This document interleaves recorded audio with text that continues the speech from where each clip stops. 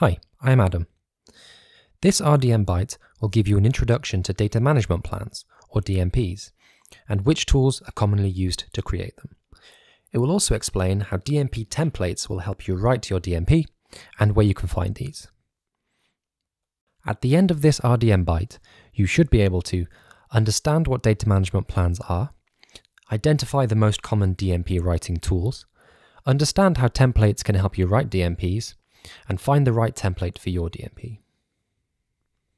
So what is a data management plan?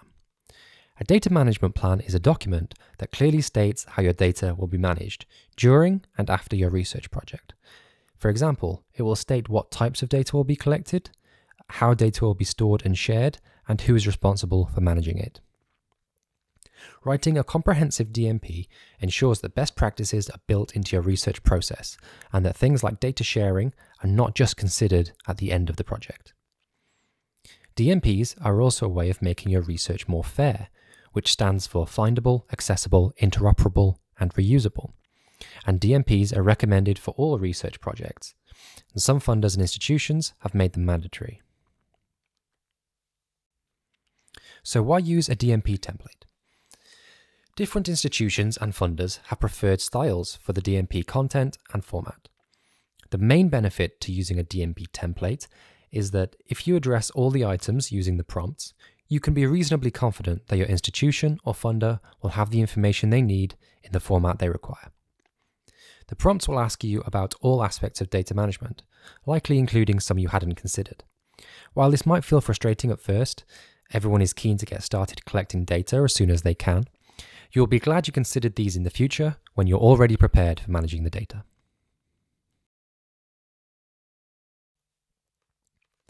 Three commonly used tools for writing DMPs are DMP Online, DMP Tool, more commonly used in the US, and Data Stewardship Wizard.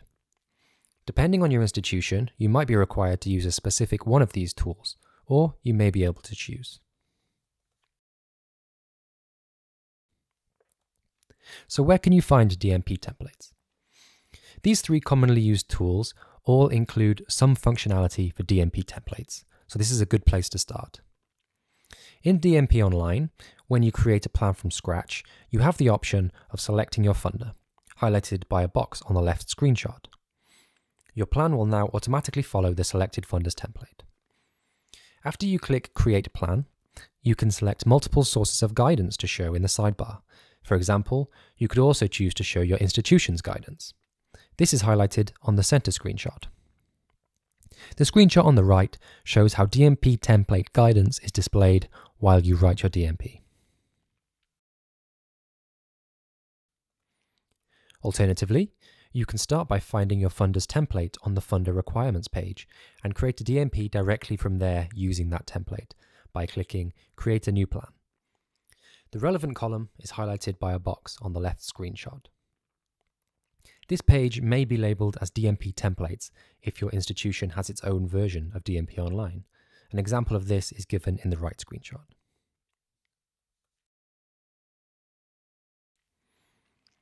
The procedure for creating a DMP from scratch in DMP Tool is almost identical to the one I just showed from DMP Online.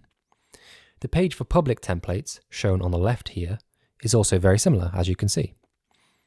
Both of these tools also have a page dedicated to examples of real DMPs that other users have made publicly available, shown here on the right.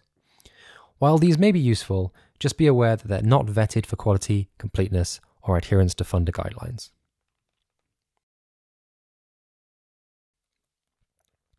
Data Stewardship Wizard, DSW, takes a slightly different approach due to its aim of promoting fair data management and the value that this provides to the project overall. Rather than directly using funder templates, DSW uses knowledge models.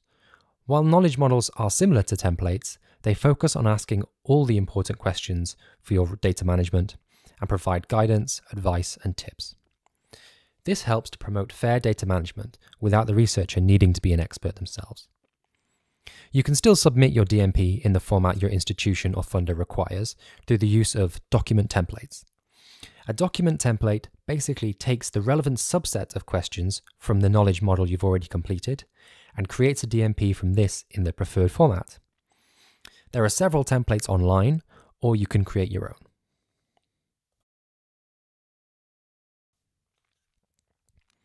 Institutions themselves are also good sources of DMP templates, and the best way to ensure you're following your funder or institution's guidance is to get the DMP template directly from them. 2 examples of institutional web pages are shown here. For funders templates, while many of the most common ones are integrated into the tools, if you can't find the specific one you need, you should then check your funder's web pages. You can also visit the page shown here for further information and a collection of funder DMP templates. I previously explained how DMPs are a tool for making your data more fair. However, there are ongoing developments in making DMPs themselves fair. One way to do this is by creating a machine actionable DMP. By writing your DMP following an MA DMP standard, it's easier to be read and processed by software tools as well as humans. And finally, another more advanced method for making DMPs fair is by linking them with fair implementation profiles.